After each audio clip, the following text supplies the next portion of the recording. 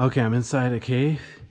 I just had to switch to camera batteries. I double backed a little bit because I had to find a safe spot to change the batteries so I wouldn't drop the dead battery or whatever down between these rocks. So I'm almost back out of the cave though. This is a pretty short cave. It's a neat little cave because it's got a lot of bugs in it and it's got some color to it, but I haven't seen any bats and really tiny formations, that's it. So it's kind of a mediocre cave. Each one's different, so it's worth it. I just hope it's not too hard to get back out. The entrance is a bit tricky. Have to sort of zigzag around the entrance to find your way in and out. This is my first time in this cave, and I've never gotten out. Anyway.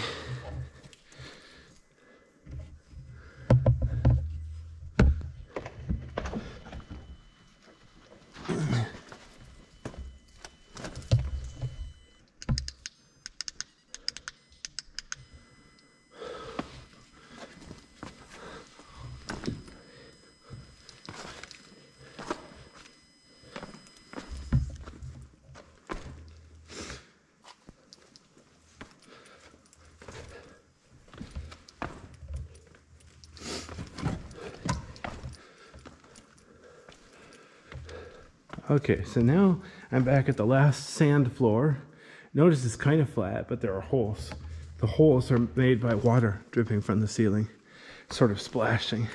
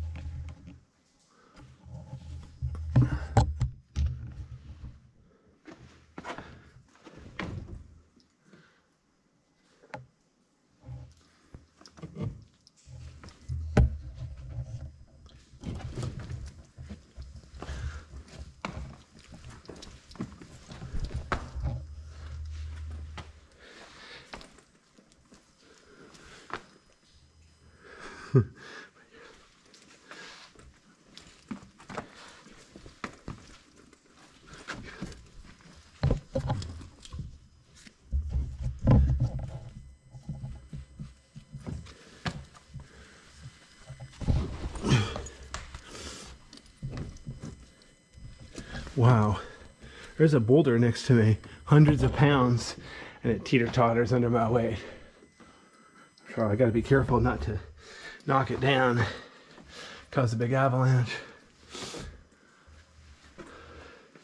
Okay, so now I'm back to where the bugs are all over the wall.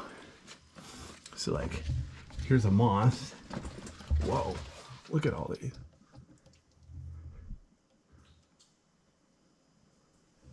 Okay, I'm gonna try not to bug them. Whoops, hang on a second. So let me go around here to the right. Oops, if I can. So I don't have to bother the spiders any more than I did. Okay, well, this is the way out. There isn't really room for me and the camera to get out of here. So I'm gonna pause the video and hopefully get out of here alive.